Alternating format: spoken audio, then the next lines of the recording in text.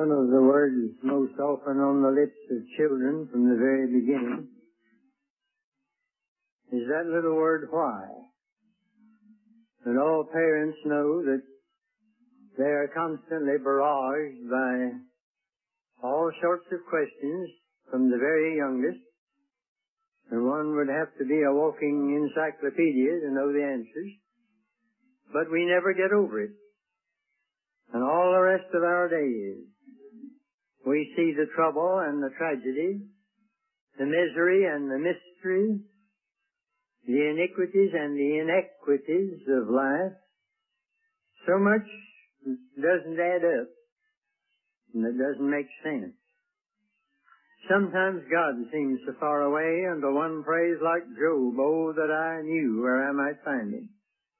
Behold, I go forward, but he's not there, and backward, but I cannot perceive him. On the left hand where he doth work, but he hideth himself. And on the right hand, that I cannot see him. And then we begin to ask questions of God and of ourselves. Of God, like David, O God, why hast thou cast us off forever? Why doth thine anger smoke against the sheep of thy pasture? Or like Jeremiah, and this is one of the most unusual prayers in the book. It almost seems unthinkable for a man to talk to God like this. Why is my pain perpetual and my wound incurable, which refuseth to be healed? Wilt thou altogether be unto me as a liar, and as waters that fail? And then sometimes one talks to himself with this little question. And you know the one that stands out most in your mind. It's found in my Bible 3 times on the same page, in Psalm 42 and 43. I remember a few years ago when I was in great straits and distress. My wife was quite ill, and the doctor had told me to get out some and preach and don't stay here in this hospital all the time. So I went away to try to hold some meetings, but you know how that is. Or you can imagine, I hope. You're one place, but your heart is somewhere else. And I remember how I came into that Holiday Inn motel that evening, and there lay a Gideon Bible wide open on the table, right smack at this chapter. 3 times. Why art thou cast down, O my soul? And why art thou disquieted in me? Hope thou in God, for I shall yet praise him for the help of his countenance. And then that's in the 11th verse and in the 5th verse of chapter 43. I don't know of anywhere else in the Bible where that much is spread out on one page, repeated like that for our edification. If you have visited a hospital for crippled, retarded, abnormal children, and you've seen their little bodies twisted and grotesque and sometimes hideous, if you stood at the other end of the age line in a home for the aged and beheld the pitiful vegetables that lie there, kept alive by machines that prolong death instead of life, shapeless lumps of flesh, unable to live or die either. If you have visited cemeteries where lie the bodies of countless soldiers, as I did not long ago in meetings in Arlington, Virginia, and every day I trudged over those acres and acres and acres of graves of soldier boys lying there with faces turned heavenward as if to say, Lord, why didn't I get to live out my life? Why was this the end of it? And maybe in a war that we were afraid to win and ashamed to lose, as was the case in the last 2. Or if you've looked on the victims of tornado or flood or fire, or the corpses of innocent men and women murdered by maniacs, if you've watched the haunting faces of alcoholics and drug addicts and the despair of terminal illness, if you've held the hand of a dying dear one whom prayer and physicians alike fail to save, as I did for a solid day when the doctor said she's already dead, except her heart, which is kept going, and the monitor kept beeping over there. And a lot of comfort you get out of that in such a time. And hold a hand's already cold, and find yourself praying, good Lord, help me to remember the way she did look, not like this. And help me to think about the way she's going to look. Thank God, one of these days.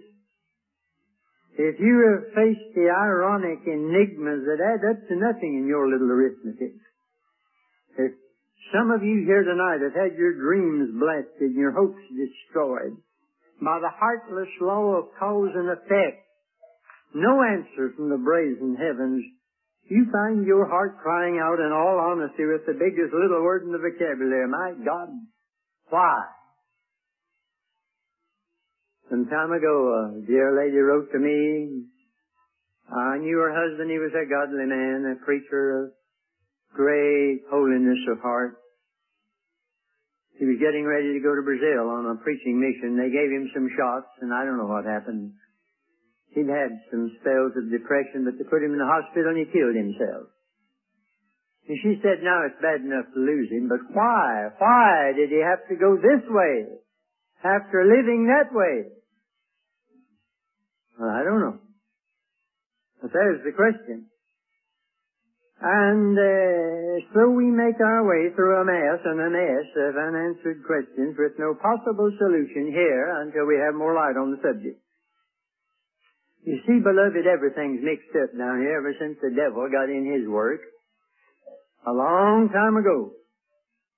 And one day you have a precious answer to prayer, and next day a weird calamity hits you. One day a miracle, and the next day a misery, and it all adds up to a mystery, just like the weather. I believe the devil got fouled up like everything else when sin came into this world. I don't believe God had it set up that way to kill innocent people with hurricanes and all the rest of it. That wasn't the way it started. But the devil has a lot to do with the weather sometimes. He did in the case of Job, and in the case of that storm on the Sea of Galilee, and in the case of Orchestrated when Paul headed for Rome. He can't go any further than God lets him go, but sometimes that gives the devil considerable latitude.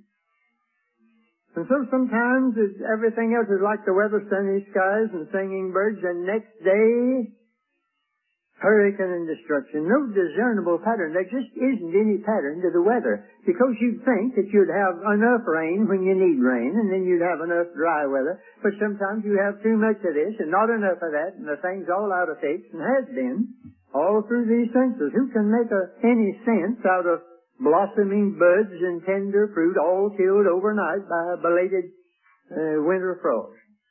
I was down in Gulfport not long after Camille went through, and blew a hole in the side of the brand new magnificent First Baptist Church. They had to take all the carpets over to the fire department and turn those powerful hoses on them, see if they could make them usable again. One man said, everything I had in this world just disappeared. I don't know where it went. Next morning they said you couldn't hear a bird sing, and people talked to each other in whispers. And everybody was a good neighbor next morning because they were all down on the same level ground. I'm glad I'm not a weatherman. I wanted even something more certain. Of course, weather's certain, all right. Some kind of it. But life's like the weather, and there's no rhyme and reason to a lot of it because of the havoc that's been wrought by Satan and by sin. But thank God, there came to this world one who could even handle the weather. Some time ago, I was in a conference with a seminary professor of great ability, and I had never seen this before, and I felt like shouting hallelujah when he said, when God made Adam, he gave him dominion over the birds of the air and the beasts of the field and the fishes of the sea. But two things he did not give him dominion over. One was wind and the other was the water. Now, we use both, but we don't have dominion. So he said one day there came to earth one who walked around a while in Galilee, and one day he took a nap in a boat out there on that little lake, and the storm came up. And the poor disciples forgot that the Son of God was in there taking a nap, and they said, "Don't you care that we perish?" And he arose and said, "Peace, be still." And that storm subsided until the surface was like a mirror. And he said, "No wonder that these who belong to that race has never been able to dominate wind or water," said, "What manner of man is this that even the wind and the sea obey him?" And so, at one time it was done because He's Lord of everything. And I thank God the day's coming when even the weather's going to be right. And that's quite a prospect. And so you find yourself in all of this constantly asking why, but God's patient with our complaints. He knows our frame and He remembers we're dust. I believe in praying just like you feel when you pray to God. He knows how you feel anyhow. Why don't you just tell Him? Maybe it won't be elegant sometimes. But He knows. He's your Father if you're a child of God. You don't have to bombard heaven with unanswered questions because God has gathered up all our agony and all our distress and answered it in one all-inclusive why. Now we can't fathom the depths of that why, but we can rest in the certainty that if we could get to the bottom of that one, we'd be at the bottom of all our little whys and every problem that's ever vexed our hearts. You know where it is. It began with David in the 22nd Psalm. Centuries before Jesus died on the cross, David put into writing a description of the crucifixion. Now, crucifixion was a Roman way of execution, not a Jewish. And if I had no other argument for the inspiration of the Word of God, it would be enough for me that here was a Jew a long time before the crucifixion, by divine inspiration accounting for something that wasn't within their policy, and describing it in detail. Bones out of joint, verse 14, agony, verses 14, 15, thirst, verse 15, pierced hands and feet, verse 16, partial nudity and scorn, 17 and 7 and 8, casting lots, verse 18, and all of it precisely fulfilled on the cross. What does it mean? Well, it was said when my Lord hung there in Aramaic, and it still is in Aramaic in your Bible, generally. Somebody said as though turning it into Greek might spoil some of it. So there it is. And Martin Luther studied it for hours and hours on one occasion. And then finally he just got up and walked around the table and said, "God forsaken of God, who can understand him? Darkness covered the earth for 3 hours. Jesus 6 hours on the cross, 9 a.m. to 3 p.m. Darkness set in. Maybe the cattle came home and the birds went to roost. An earthquake opened the graves and dead folks walked around. Nobody saw him die. God pulled the curtain down. Nobody saw him rise. There are heathen records of an eclipse of the sun about that time, and tradition says that the odds and ends witnessed the darkness in Egypt and said, either the deity himself suffers at this moment or sympathizes with the one who does. All kinds of strange things happened around that cross. Here were the religious people of my Lord's time, the very ones that you'd have thought would have understood all about this. They'd studied the Bible all their lives, these scribes and Pharisees. And of all people, they were the ones who said, if he's the Son of God, let him come down from the cross. Don't ever forget, beloved, that the worst enemy Jesus had when he came to this world, read the Bible, went to church, prayed in public, all of them tithers, lived clean, separated lives, tried to win others, and went to hell. And the worst opposition he's ever had has come from that source. He didn't have much trouble with the old sinners. And that was the crowd that spearheaded the movement that put him on that cross. And yet here stood a Roman centurion who'd never been in a revival meeting, never heard a sermon, and said, this must be the Son of God. Can you imagine any groups any further apart than that? And yet who's confessing, at least to some extent, that Jesus Christ is the Son of God. Well might the sun in darkness hide and shut his glories in when Christ the mighty Maker died for man the creature's sin.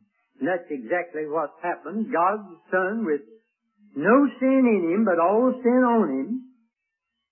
For one brief moment, a holy God cannot look on sin and turned it back while his Son drank the dregs of that cup when sin was dealt with once and for all, that God might be just on one hand and justifier on the other, that the judgment seat and the mercy seat might have their final and full meaning, that God might be propitiated and sinners might be reconciled. That's what happened. We're not worshiping an angry God sitting up on a cloud somewhere adding up all our sins, and if there's more good than bad, we go to heaven, and more bad than good, we go to hell. Some people seem to have just about that idea of God. God hates sin. But God loves the sinner, for God so loved the world that he sent his Son. He loves them. And he takes no pleasure in the death of anybody. He doesn't take any pleasure in my fears and my troubles. He didn't come down here to rub it in. Bless God, he came down here to rub it out. Now, we're inclined sometimes when some Christian brother or sister stumbles. We've done it. We've stomped them. You hear of a preacher going to the back, yeah, that's what I thought. God doesn't rub it in. He rubs it out. He removes our sins as far as east and the west, puts them in the depths of the sea, forgets them forever. Mighty glad he does. Now, I'm not preaching tonight a lot of theological gobbledygook. We've dressed up Calvary today in sickly sentimentality so as not to offend some fastidious Sunday morning bench warmers who don't want their placidity disturbed by gory references to a bruised and beaten Savior with his beard pulled out and his face covered with blood and spittle, dying between two criminals. That's not pretty. And there's no way on earth you can dress that up. There's nothing elegant about it. And it made great on the tender sensibilities of some folks on Sunday morning, if they ever hear it, who've been up so late at the late show on Saturday night. I don't know how they could ever be sensitive to anything on Sunday morning. I want to say two things about this death. Jesus did not have to die, number one, and second, he did have to die. We die because we have to, because we have the seeds of death in us. The wages of sin is death. We have to pay the wages, but Jesus didn't have any seeds of sin inside, so he had no wages to pay. He said, I can lay down my life and I can take it up. Now, you can lay your life down. You can kill yourself, but you can't take it up. And as he was climbing that hill with that cross, some women were crying over here, and I've never heard a sermon from this. I suppose they've been preached. They ought to be. He turned to these weeping women. God bless them, but it was useless. And he's saying, don't weep for me, weep for yourselves and for your children. And I think there's some people today who get sentimental about poor Jesus carrying his cross up the hill, who don't weep about their own sins and about the sins of their own children. Jesus is saying, in effect, I could snap my fingers. I'm not going up here because I'm the victim of a mob. Jesus wasn't the victim of a mob. He could have snapped his fingers and run every Pharisee out of Jerusalem and scattered all the Roman soldiers. He said to Peter, poor old Simon Peter, always making the wrong move, there in the garden, when they arrested him, he got out his sword and started lopping off hairs, and the Lord had to stop the biggest business of all history to do a repair job right there in the garden.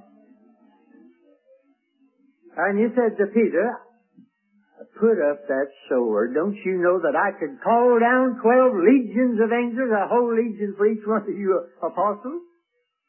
I don't have to have an armed guard. He could have called 10,000 angels to destroy the world and set you free. He could have called 10,000 angels, but he died alone for you and me. He was not the helpless victim of a conspiracy, and he said to Pilate, and that was the strangest prisoner who ever faced the governor You wouldn't have any power over me except it were given you from above. I guess Pilate thought this is the strangest prisoner I've ever seen. And please remember, beloved, my Lord was in complete charge of his death. Nobody else has ever died in charge of their own dying. He didn't weaken away and die because the blood all ran out of him. Plenty of people have been crucified.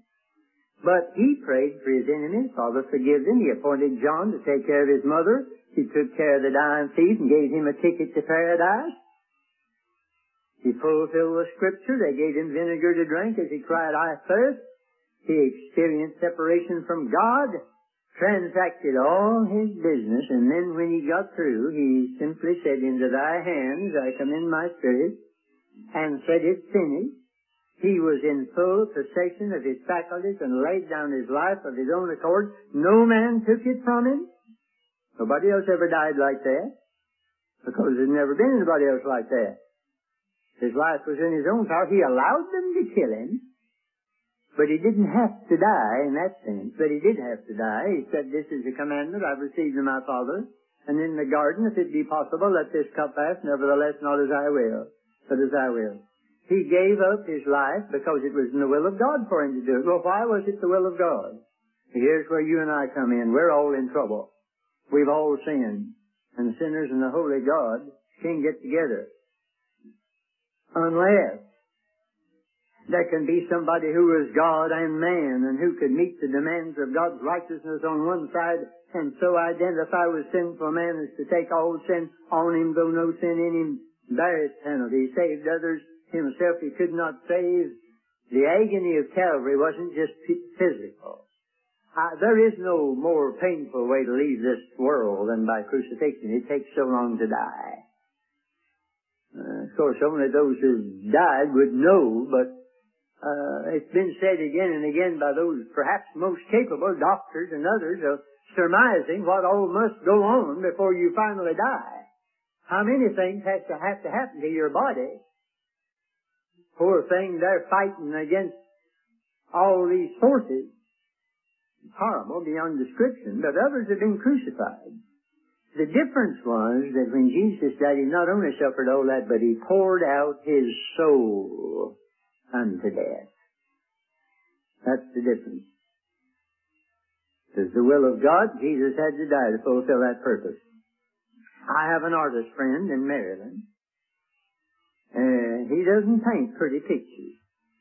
He spent his life trying to depict, as best any human being can, something of the agony of the sufferings of our Lord. He's a little bit bothered sometimes about these pictures, and I am too, that show Jesus. Well, he doesn't look like he's hurting much in some of these pictures. Looks like he's suffering some minor inconvenience. And my friend Ken Hudler believes that although Jesus walked on earth as a man, he suffered in soul as only God can suffer. Now, of course, no artist's brush can ever fully depict that, but he has a try at it. Some time ago, two preachers were talking, and one said to the other, man, I sweated blood over that last week. The other said, don't let me ever hear you say that again. You don't know what sweating blood means. But my Lord did. And when they took him down, Isaiah 52:14 from that cross, his visage was so marred more than any man, and his form more than the sons of men. When they took him down, he didn't even look like a man. That's what the original really says here. He was not recognizable as a man. And that was the price that he paid. But what did he buy? Well, he bought not only our salvation, but he bought a resurrection. When some dear bodies that we've watched in the last moments, whose visage was marred, are guaranteed an Easter outfit one of these days.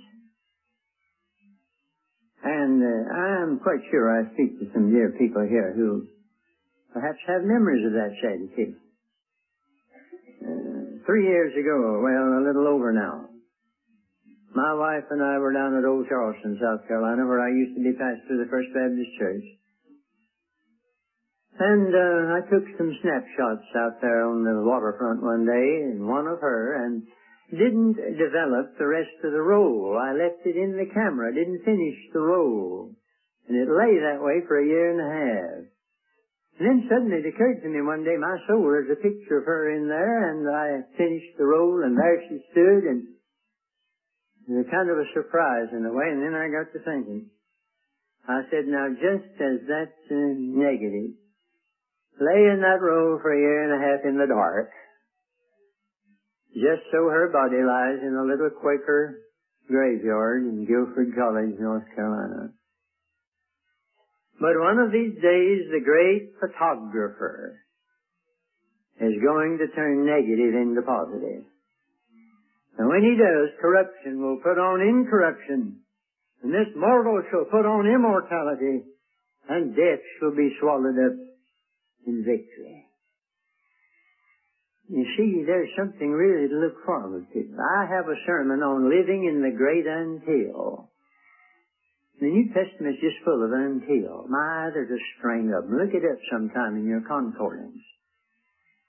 Until he come, until I come. Observe the Lord's Supper until I come. The fullness of the Gentiles until he comes. The times of the Gentiles until he comes. All the way through. And I tell them, now when somebody comes up and wants to know what time it is, you tell them it's until. And they may look at you and think, well, there's another one off his rocker. But go on and tell them, no, friend, I mean it. We're living in the until. And you know, after that, I've been getting letters to this day from different friends here and there who do not sign it yours truly or anything like that. They sign it until. My wife heard that sermon. And before she finally went, she couldn't talk. She had machinery in her mouth to breathe for her, but she could write. How, I don't know. And she managed to scribble something that I'm keeping. It's in my book. My book of memory. I am going through things I can't tell you about until. And there she stopped. And that's the until I'm waiting for. You see, if you're his, you've got a lot to look forward to. I heard of a little modernist preacher. He said he's tired of that word salvation. Thought we ought to use the word salvage. Now, wasn't that a bright remark? When you salvage something, you salvage the same old wreck. I don't want to go into heaven behind a wrecking crew. I want to go in brand new. And that's what I'm assured here. You know, there's one verse that comes to my mind again and again when I look at myself in the mirror. You know what it is? It does not yet appear what we shall be. I feel like saying, Lord, you got a job to do yet. I got to look better than this. Now, some of you here tonight, you're waiting for that day when you're going to have your new outfit. The old equipment's playing out. Looking at me now through those trifocals, got your teeth in your pocket, maybe. Going to pieces. But, oh, my friend, I'm glad I don't know an awful lot about what awaits me because I'm afraid I'd get mighty restless. I think I'd be like a boy trying to eat a bowl of spinach with a chocolate cake sitting on the end of the table now. Morgan says, speaking of the dear ones who have gone on, is that God never rends that veil. He never lifts it. But He does thin it. And I like that. You know, the more of your crowd goes over there and you left down here, it gets pretty thin, thank God. And I'm indebted to Dr. Morgan for that. And in the meantime, I don't need to ask the Lord why, because all my whys are taken care of in that one. He asked it that I may never ask it. He was forsaken that I may never be forsaken, not for a moment. And He assures me of the ultimate defeat of the devil, and my tears will vanish, my tears will be dried up. If you are one of His and called according to His purpose, nothing is ever lost. Death can hide but not divide. Thou art but on Christ's other side. Thou art with Christ and Christ with me, united still in Christ. Are we? No prayer that you ever pray is lost. No tear that you ever shed is lost. Don't you remember what the psalmist said? Thou puttest my tears into thy bottle. Did you know God was in the bottling business? Your tears are not lost. The sparrow does not fall without his notice. The hairs of your head are numbered. He will perfect that which concerns us. He which hath begun a good work will perform it. God's going to see the thing through. And so if you've been worried about some of the things that there's no use trying to understand anyhow, not now, it's ridiculous to arrive at final conclusions before you finish the book. That would be foolish about any other book, wouldn't it? When a new building is going up, there's a lot of rubbish around, always. Broken pieces, odds and ends, leftovers, clippers of place. Nehemiah, you remember, they couldn't get much done rebuilding the wall because of the rubbish. But when the building is complete and the trash has been carted away and the new edifice stands clean and complete, you forget about all the rubbish. My God is in a great reconstruction job these days, and He's not finished, and we get weary with the broken fragments of our lives and things that don't fit into the blueprints, but we've not seen the end of it. God will finish what He's begun, and He will also dispose of the rubbish. And I was a boy in the country, the book agents used to come along, and they'd leave us a prospectus, they called it, several pages and pictures out of the Sure Enough book for us to look over, but it was a most frustrating thing. You'd read page 5, and the next page would be page 21, and you couldn't make any sense out of the whole business. You said, I'll have that book if it's the last thing I ever buy. Good psychology it was. When Jesus came to this world, He brought His prospectus with Him.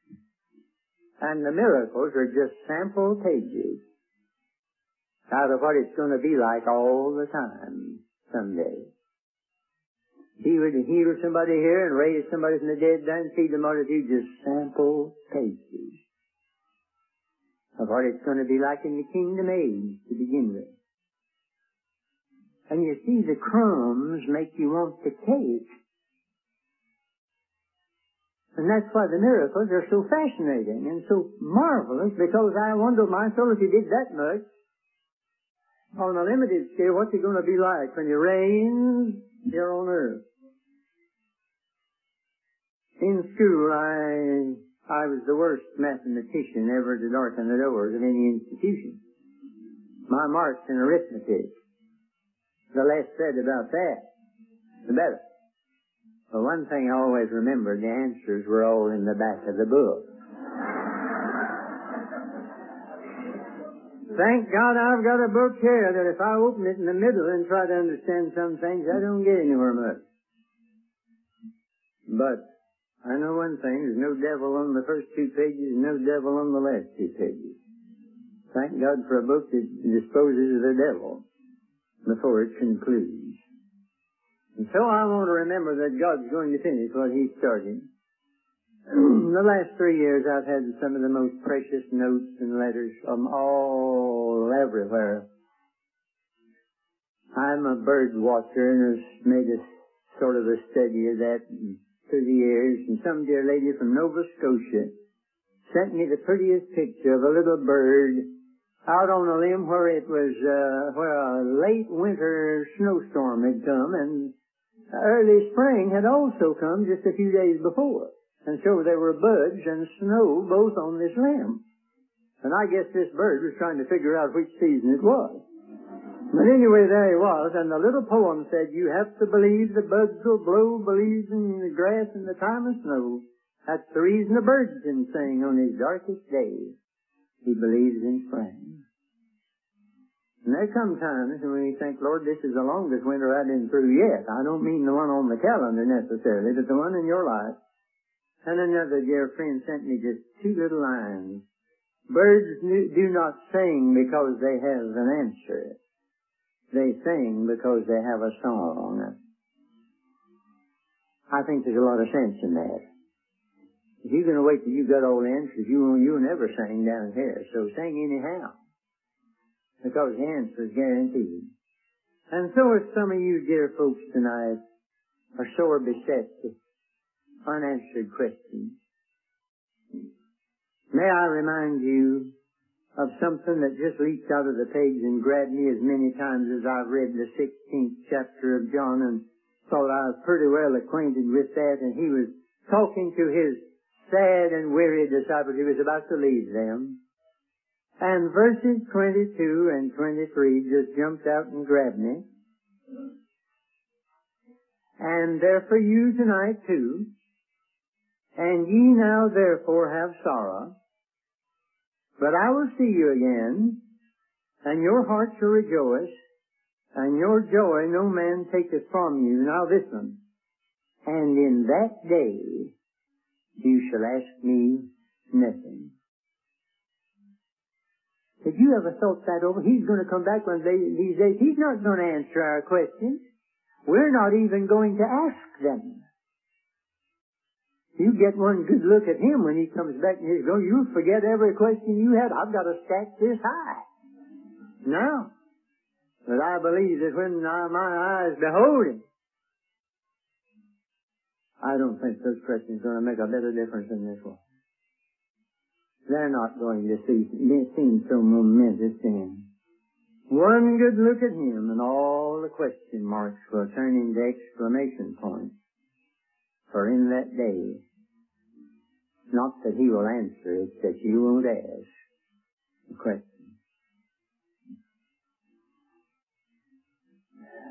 Shall we bow our heads and pray? Before we close, you have listened so well. How many out there have tonight a burden, a special why, or a special burden? Oh, we could always sing, I need thee every hour, yes. I'm not talking about your ordinary needs. Do you have a special need, a burden, about yourself or about somebody else, that sometimes brings tears to your eyes and keeps sleep from your eyelids? You've got it tonight. And you don't know the answer, and it bothers you. You're human, and it does bother you. Have you got a burden tonight? A desperate, special, extra burden above the run-of-the-mill burdens that everybody has. It's about you, physically, mentally, spiritually, or about somebody, or about something. You feel like it's special and it's desperate. You feel like you could say, Brother Havner, I, among all my ordinary needs, I've got a special. And I don't know the answer, and I bother, and I know I shouldn't, but I do, and I've got a burden and a load. And I would just I'm not going to ask you to come to the front. You don't settle things like this by coming down the aisle. But I would love to know if you've got that burden. If you have such a burden tonight, would you put up your hand right now all over the place if you've got such a burden? Yes. I see many of them all over the place. Many burdens that you can't even describe. But I know what you can do about it. And before we dismiss, I want us to sing 121. It's an old-timer that we were brought up on. Are you weary? Are you heavy-hearted? Tell it to Jesus. Are you grieving over joys departing? Tell it to Jesus alone.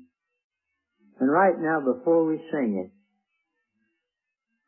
you that lifted a hand, I wish right where you sit you'd have a little word with the good Lord before you sing it. And you say, Lord, I've been trying to carry this and I can't. I roll it over on you, and Lord, I don't want it to roll back. I'd like to remember that on a certain Friday night at Sandy Cove in the auditorium, I turned this thing over to God, and I've left it with Him, and I'm persuaded that He's able to keep all that I have deposited with Him against that day. And then when that day comes, I probably won't even ask Him about it, because everything will be answered by His own presence. In the stillness of this hour, and it happens many times, right where you are, won't you just quietly in a moment say, Lord, here it is. Come unto me and I'll give you rest. I turn this why over to you. It's too much for me. before we sing in this moment of quiet.